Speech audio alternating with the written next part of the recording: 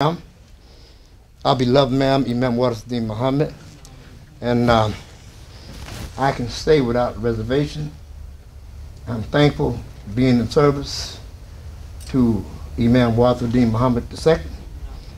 Imam Dawud Mohammed never asked me to support him. He never did.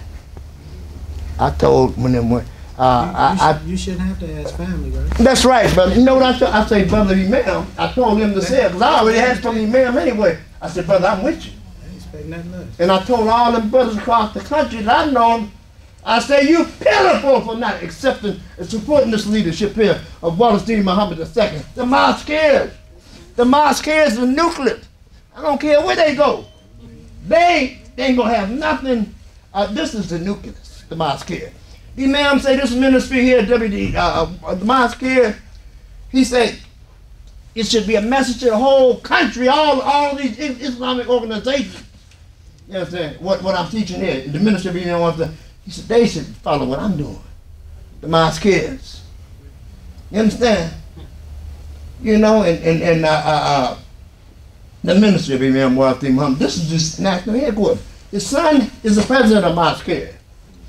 And now all them so-called leaders that think they know something, they don't know. A lot of them is just sick, brother. Arrogance. They sick as hell. You know, and I'll tell you something about me too. I know most of them. I know them. Been knowing for many years. I've been 52 years in this community. 52 years. I'm 70 years old now. Long as Allahu Akbar. I mean, what I'm saying, ain't looking for no trouble. I know Imam Elam, Imam Rasul, these martial arts experts. But boy, I tell you, boy, up in New York, boy, we had FOIs there, fruits. They have on that Chinese garb, and they have these slippers on me marching in there, about 12 deep. And they didn't wait, they didn't joke. Master Moses and all of them, we had some of the best. From Brooklyn, New York. And most of the brothers there, if you travel the country, they come out of New York. We used to say 7 is the only thing to go with 2 and make 9. And we used to come out here for our Savior's Day, brother. At the Coliseum, the Army, they say 7, Captain John. 7 fall out. New York will fall out. 27 last night, they come out next with Ali Rashid. And then you always had, of course, you always had that cloud from Detroit. I mean, they always was in there, number 1. You understand what I'm saying? But see, I knew the Supreme Captain, Raymond Sharif. I knew Captain Elijah Muhammad II, know him pretty good. You understand? I know Nathaniel. I know Emmanuel. And there's a lot of wackos. You understand? But see, right now, brother, we blessed to have Imam Dawud Muhammad II here with us. And we have our guest here from New Orleans, brother. Hey, man, we love you. You understand? We want to embrace you more. Love you too, son. I do. I mean that from my heart because I'm used to that brotherhood and sisterhood. See, something came over the community. A virus came on us, a poison. Somebody dropped some poison on us. And we lost our spirit, our love and closeness that we had. I know about that. I don't have to have nobody teach me about it. I know about it. I lived it. You understand? So, I mean, I can tell a damn counterfeit real quick. You know, they say you look at the FBI. By the way, I studied the sociology of the military too when I was at Roosevelt. The sociology of the military. 400 level class. I'm not talking about when you go for your master's.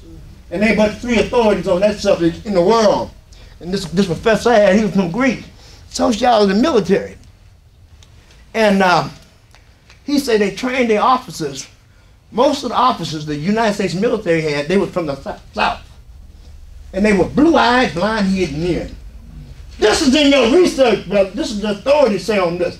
They picked the sergeant already want to be over the army officers from the southern states. And they would be blue-eyed and blonde-haired. And this is that psychological thing, that racism, that white supremacy. You understand? That's where they pick. And this is real research. And ain't but 3 authorities on that subject. And they said they picked them and they have them over the blacks over there. And when we was over in the Army military, we got Brother Benji, he been over there. He been over in the military. And they tell the people over there in France and stuff that we had tills and stuff like that there. I had a grand uncle. He used to tell me when he was over there way back there, where they had tills. They thought we had tills when he was in France, different places.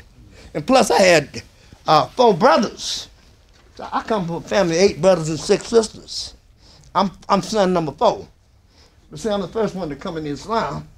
My oldest brother, he's passed now, Alexander. He was a staff sergeant in the military, but he was one of them players. See, just gambled, and he was a staff sergeant or a recruiter. And, so I had 2 in the Air Force and 2 in the Army. And, but on that sociology of the military, man, they had the officers, they would send them to West Point. That's where they would train them at. But in their orientation, they picked officers from the South, blonde-haired and blue-eyed. This is in their research, and they'd be over you, and you know they had all that separation in the military, and they talk about the military, this military, that. I had plenty of military right in the FOI.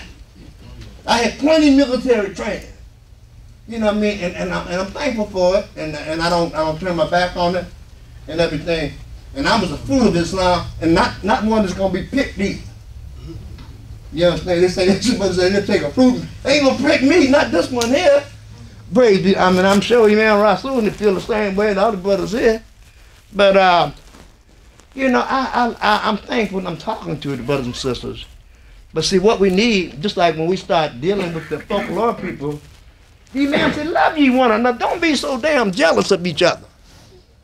Envy and jealousy. You know, in our old lesson, it say, take 4 devil heads. It say, you get a pin to wear another part of your apparel if you present 4 devil heads. And we used to literally think that meant going out head hunting, killing some Caucasians, whatever. But see, the Imam came and broke that down. He said, what the 4 devil heads are? Envy, jealousy, proudness, laziness. That's them 4 devil heads. Right. And all that self-hatred. You understand? That's what people say. Envy, jealousy, proudness, and laziness. We had more love in Savior's Day in the nation of Islam that it's gonna come again. The Imam said he see it coming again. It's coming back. And we're blessed to have Imam Wallace and his wonderful wife Robin. They're soldiers. They dedicated. We gotta support them. That's right. I'm serious, brother. We gotta support them. You know, I'm very proud of them. Imam Mohammed, his wife, Sister Robin, I'm very proud of them. They're constantly dedicated. Yeah, so we thank Allah for good people that we got. Like Brother here, the Imam, I'm getting my brother Imam's name. Imam Rasul and Imam, other Imam too. Imam Anthony. And the sister here. We thankful for sisters like, see, I done been around real believers. I done been around, I done served people in that house down there, the master house. You know, the man one day, he said, we're going to have a dinner here one night. This is in the palace. And he invited all the dowry workers to come to have dinner with him in the national house. How I know? Because I'm there serving. And he told me, he said, don't let none of them get in here till 6 o'clock. And Sister Shirley come and tell, they came a little early. Sister Shirley let them in. I let them in. When the Imam come back, he said, I thought I told you 6. Yeah, but Sister Shirley, I didn't want to have no problem with that. But he told me, I thought I told you 6. Yes, sir, but Imam. Yes, you got to hear and obey. And then that's what I'm saying. And the Imam Wallace here, that's the leader now, brother. That's the leader among us. And we support him, brother. Give our life for my prayer, my sacrifice, my life and my death all for Allah. You understand? So, I mean, I'm just saying, we blessed, we're unique people, new people. And Imam Muhammad, he's the one that revived this religion and made it a household name. His grandfather, Muhammad, he did that. Nobody else did it. I don't care what no immigrant from wherever he come from Mecca, from Sudan. When we went to Mecca over there, was over there on Hajj, and they had the red carpet out for us because we went to Imam. And this brother said, why? He said, why? And some scholar from Sudan told him, why you call yourself Bilalian? You're gonna be teaching one of the Caucasians, so why call yourself Bilalian? I told Imam what he said. I told him what he said, what I heard. Imam said, don't even pay no attention to that. Don't even pay no attention to it. You understand? So, see, our people need the Imam. I have been in that mosque on Stony Island. I'm not going to do like what the Imam did, because he told us about it. I have been there on Stony Island where the Imam taught from Maghrib prayer to Fajr. I've been there with him all night and didn't go to sleep. And he broke down many things there. That's when he broke down some of them names. He said he had his Arabic dictionary. He said, I didn't give it. I didn't give the minister the name the Farah Khan. He said, I gave him the name Abdul Halim.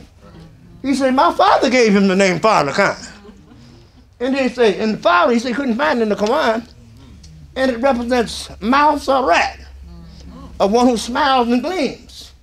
And the Honorable Elijah Muhammad, even before minister, he say, Honorable Elijah, Sheikh Jabaz told me this. He said, Honorable Elijah Muhammad, he said, where's Brother Faraway? That's what he's been saying about, where's Brother Faraway? You know, he far away. The father means mouth or rat. And Khan means ruler. He leads the ruler.